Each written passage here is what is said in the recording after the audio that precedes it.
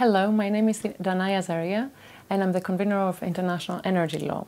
In the following minutes I will be taking you through the course. The module International Energy Law deals with the manner in which public international law governs issues relating to energy activities onshore and offshore.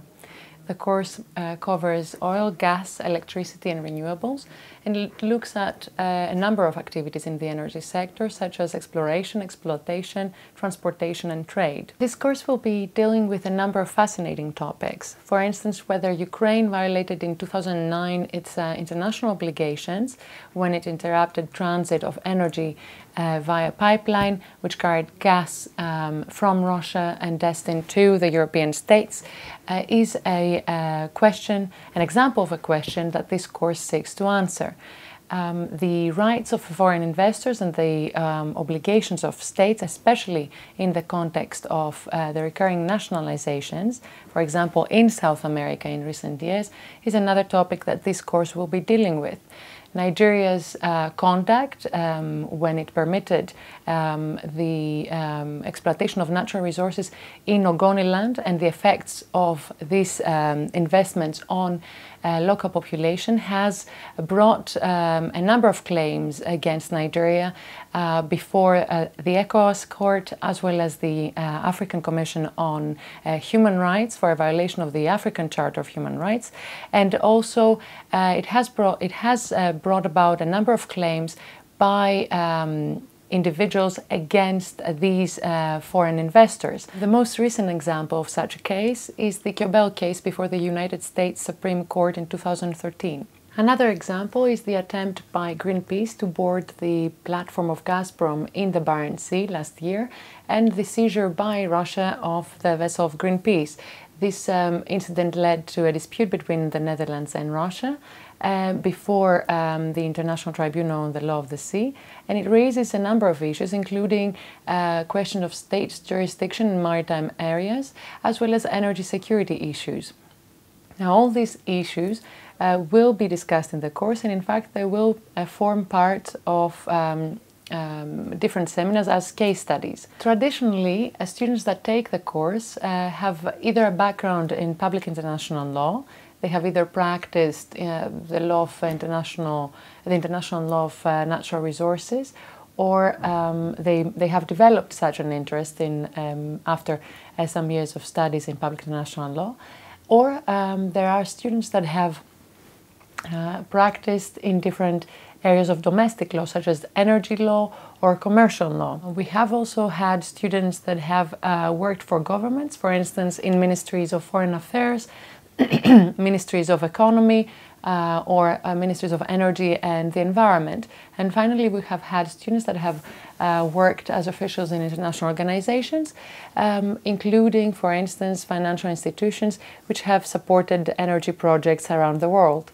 Of course, none of these backgrounds are essential for a student to take the course, but some of these careers might be the careers that the students that take the course aspire to.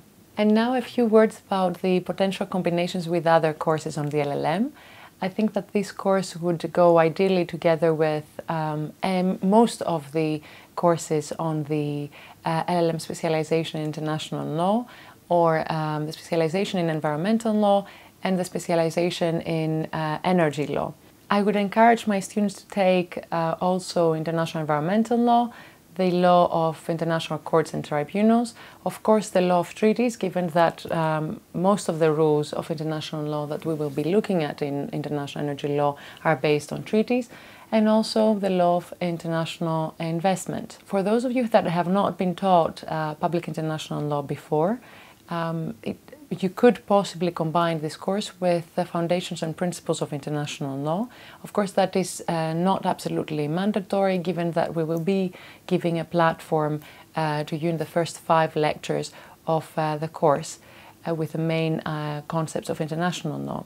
But I think that the course on foundations and principles could very well combine with this course as well. Another interesting combination would be that in the regional aspects of international energy law.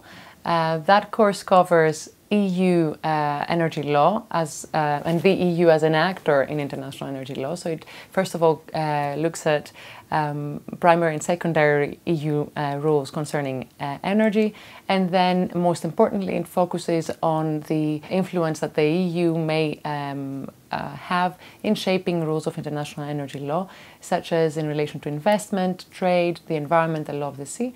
And of course it looks at the interaction of the EU with third states and other international organizations in the energy sector. There is no textbook for this course, for the mere reason that there is no textbook in international energy law as yet. This is an emerging area of international law.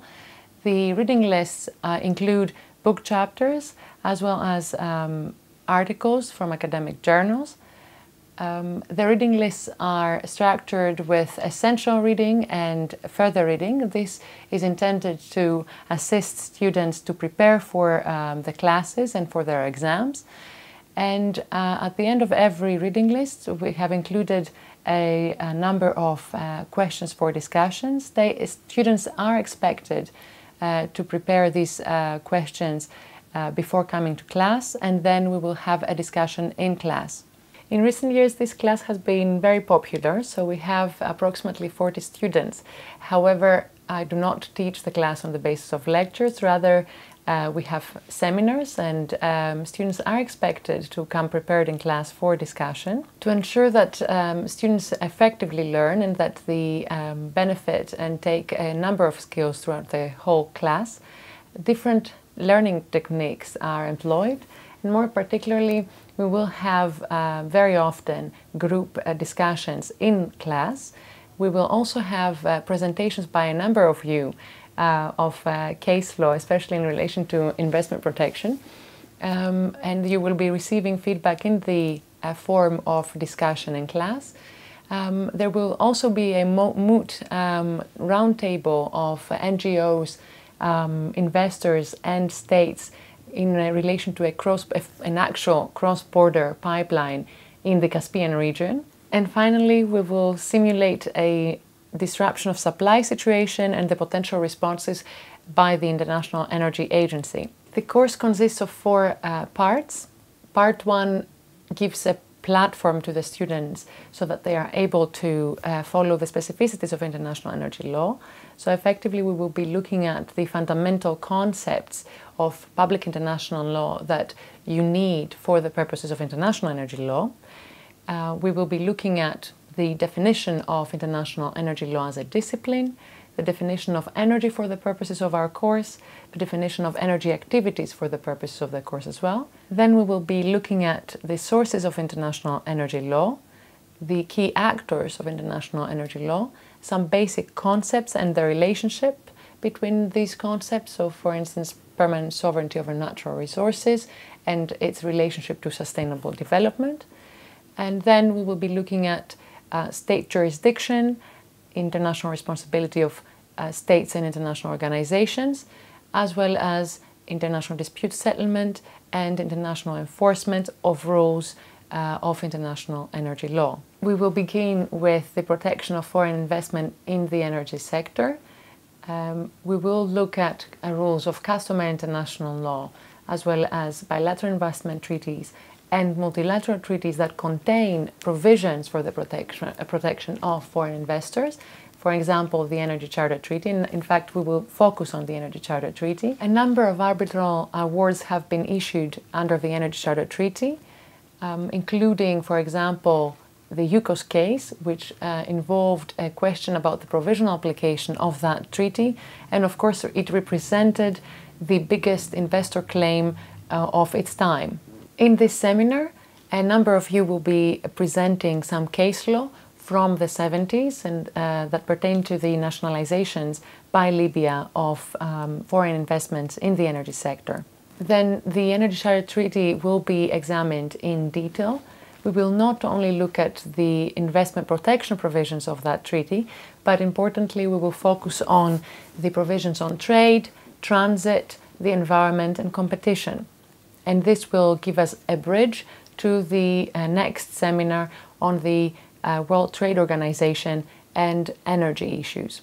In recent years, in fact, a number of cases have been brought before the dispute settlement understanding of the WTO, which signals the increasing importance of energy in the WTO. And we will be looking at renewables, oil and gas, and in the context of imports, exports and subsidies rules. Now, having examined the rules on trade and the protection of investors, the course then looks at the manner in which international law deals with energy activities during armed conflict. So we will be looking at, first of all, the law on the use of force, and then international humanitarian law, and effectively whether international humanitarian law allows, and under which conditions, the targeting of energy infrastructure. We will also be looking at the law of occupation, and with the question of whether the occupying power can exploit the natural resources in the occupied territory. These are very important issues that have arisen in the context of the occupation in Iraq in after 2003, and in Cyprus, as well as more recently with South Ossetia. This seminar will also look at whether the treaties on the protection of foreign investors and treaties on trade remain in force and are applicable during armed conflict. Part 3 deals with the manner in which public international law regulates the development and exploitation of oil, gas and renewables, offshore and onshore, and it deals also with the issue of transportation of these sources in a cross-border manner. As far as exploitation activities are concerned, our focus will be maritime areas where states exercise jurisdiction, but because in given years there has been an increasing interest in the exploitation of minerals in the area, we will also be looking at the exploitation of resources beyond, in maritime areas beyond national jurisdiction. This part will also deal with the manner in which international law governs transboundary projects as such. An example that we will explore is the Nord Stream pipeline in the Baltic Sea. And we will also look at projects that, although they are not transboundary themselves, they do have a transboundary harm or a transboundary effect beyond the jurisdiction of the state where they are located. Finally, part 4 touches on the interplay between different actors and different interests, such as human rights issues and environmental concerns in the energy sector. Here the focus will be customary rules and treaty rules for the protection of the environment and the manner in which individuals could possibly complain for a violation of these rules against states. We will examine in detail the Aarhus Convention, the Espoo Convention, the Kiev Protocol, as well as the OSPAR Convention, and we will explore whether individuals could bring claims against states for their compliance with these treaties. A separate seminar will deal with human rights and the energy sector,